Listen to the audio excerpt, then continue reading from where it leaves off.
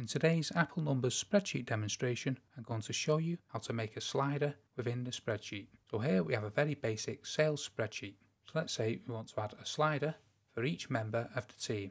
So first what you want to do is highlight the cell where you want to add a slider. So we'll highlight E2 here for Stan. And with the cell highlighted, you want to come up to the top right hand corner and select Format. And then from Format, you want to click the Cell tab. Now we want to open up the Data Format drop down. You'll have many different things to choose from.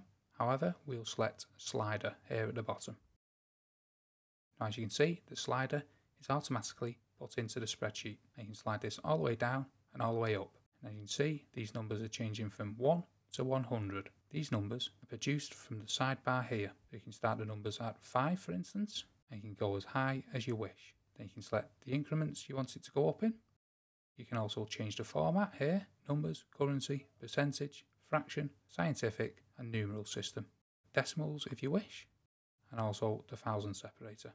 If you want to add a slider to all team members, you can highlight the top cell here what we've just created, and we can click this little yellow symbol and drag it into the rest of the team members' cells. And now each team member has got their own individual slider.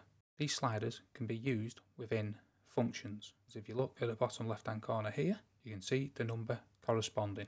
So you'll be able to use these within a function. And that is how to add sliders into Apple Numbers spreadsheets. Hope you found that video useful, and if you did, check out this playlist here where we have many other Apple Numbers demonstrations like this one, ranging from basic to more advanced. Thank you for watching.